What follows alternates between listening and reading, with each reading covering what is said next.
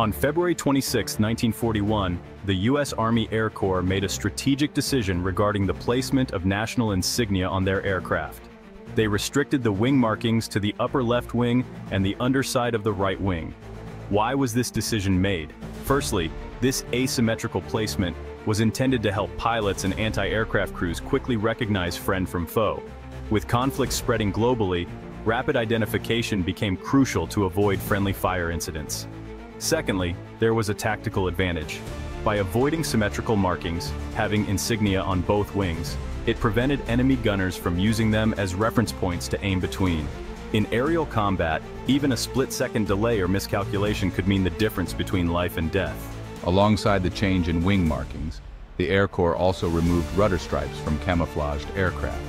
This was part of a broader effort to reduce visibility to the enemy while maintaining essential identification features.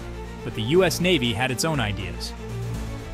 On January 5, 1942, the Navy reverted to placing insignia on both wings. They also introduced a red dot within a white star on a larger blue circle, and added 13 red and white stripes to the rudder.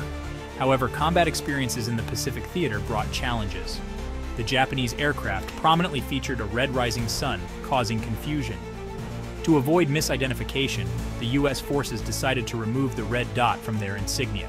On May 15, 1942, the red dot was officially eliminated from the American star insignia. But the evolution didn't stop there. To further distinguish American planes from Japanese ones, white rectangles, often referred to as wings, were added to each side of the blue circle on June 28, 1943. This change not only enhanced recognition, but also symbolized the adaptability of the U.S. military during wartime. Interestingly, the U.S. Navy and Marine Corps eventually adopted the asymmetrical placement as well. On February 1, 1943, they returned to featuring the national insignia on just one wing. This move aligned them with the practices of the Army Air Forces and continued the emphasis on both tactical advantage and identification clarity. The changes in aircraft markings during World War II highlight the dynamic nature of warfare and the continuous efforts to improve both offense and defense. From aiding in quick identification to preventing the enemy from gaining an aiming advantage, these modifications played a subtle yet important role in aerial combat. Understanding these historical nuances gives us a deeper appreciation for the strategies employed and the experiences of those who served in the skies during one of the most challenging times in history.